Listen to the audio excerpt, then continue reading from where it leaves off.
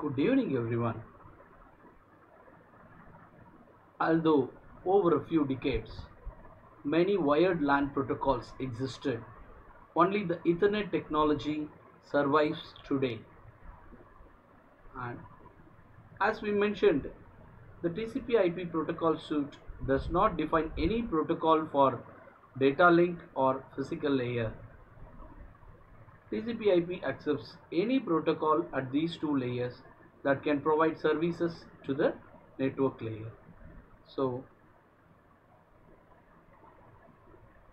we here are about to discuss about the IEEE standards which are being defined for LAN using various wired technologies and especially about Ethernet. So in 1985, the Computer Society of the IEEE started a project called Project 802 to set standards to enable intercommunication among equipment from a variety of manufacturers. And Project 802 is the way of specifying functions of the physical layer and data link layers of major LAN protocols. So the relationship of 802 standard with TCP is being shown in this layer. So the logical link control LLC is being specified as subdivided category of data link layer, and MAC layer media access control is also another subdivision. Now if you see LLC and MAC layer, so they form combined together the data link layer, and the LLC layer sublayer takes care of flow control, error control and part of framing duties which are being collected as LLC, whereas framing is handled by both LLC and media access control sublayer. LLC provides a single link layer control protocol for IEEE LANs, whereas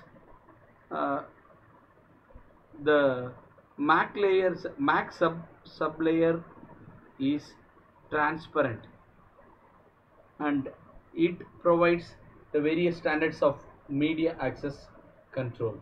So we have Ethernet, media access control, token ring and token bus based on various ways in which the media is accessed. So now let us pass on to the evolution of Ethernet. Ethernet LAN was developed in 1970s by Robert Metcalfe and David Box, and it has gone through 4 generations, and they are standard Ethernet with 10 Mbps, fast Ethernet with 100 Mbps, gigabit Ethernet with 1 Mbps, 1 Gbps, and 10 gigabit Ethernet with 10 Gbps. So these generations have been evolving with the growth of speed. So when you go back and refer to the HDLC frame format, the high level data link control frame format goes like this, where the HDLC frame is formed by the upper layer data which is kept as the payload over here, and the frame control, that is frame check sequence, is added as the trailer, and we have the various control bits and address bits being added as the header.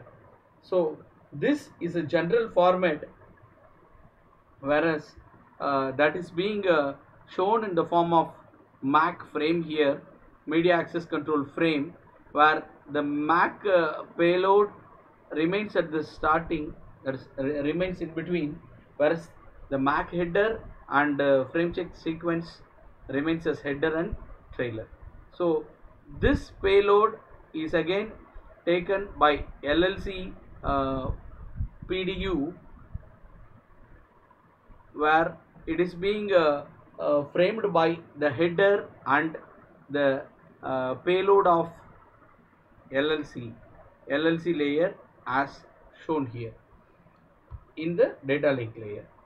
So this uh, upper layer data is combined with the control bits and SSAP and DSAP, where SSAP is the source service access point and DSAP is the destination service access point. So we will go in deep about